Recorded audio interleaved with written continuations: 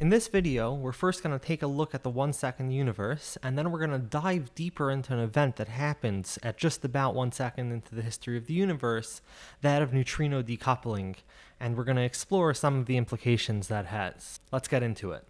Let's take stock of our situation.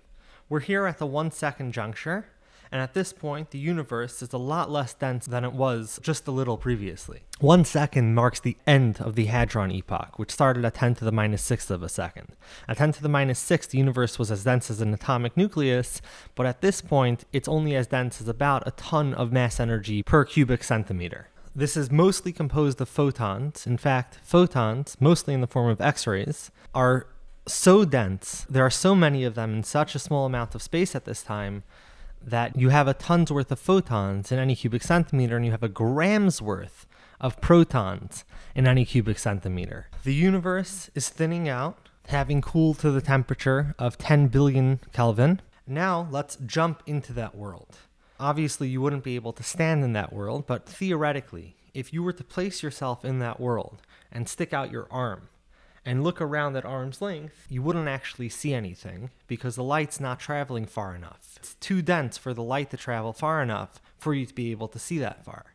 But if you would be able to see that far, the universe would be expanding such that at arm's length, the universe is moving away from you at about the pace of walking. And it's at this point that the thinning of the density of the universe reaches the point that neutrinos, a very, very tiny particle, are no longer crashing into other particles that are preventing them from just going on their merry way across space. But at this point, it becomes thin enough that the neutrinos decouple, and the neutrinos start shooting off forever without hitting anything ever again. These neutrinos are theoretically detectable, but as of yet, we don't have anything even coming close to sufficient technology to detect this background, so we're going to have to wait on that. But if we do find it, it would be very similar to the cosmic microwave background, which were photons, which were released at the mark of 380,000 years into the universe's history. So at the 1 second mark, neutrinos were decoupled and freed, and therefore we expect and predict a cosmic neutrino background. Let's now dive deeper into the story of these neutrinos decoupling. These neutrinos that had been crashing into particles wherever they would go, such that they couldn't just travel freely, were not just innocuously doing this. As they're doing this, they're converting protons into neutrons and neutrons into protons. And this process makes for a roughly equal amount of protons and neutrons. However, a proton weighs slightly less than a neutron. So to convert a proton into a neutron, you need more energy than to convert a neutron into a proton. So long as the neutrinos are moving fast enough that they have enough kinetic energy, that's going to lead to an equal amount of protons and neutrons. Once you reach that point where the kinetic energy is not high enough to convert a proton into a neutron, but it is high enough to convert a neutron into a proton, it's at that point that the ratio of protons to neutrons starts getting skewed.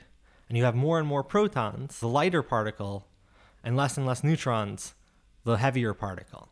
That brings us to the moment of decoupling at 1 second, where the ratio is not 1-to-1 of proton to neutron, but rather 6-to-1 of proton to neutron.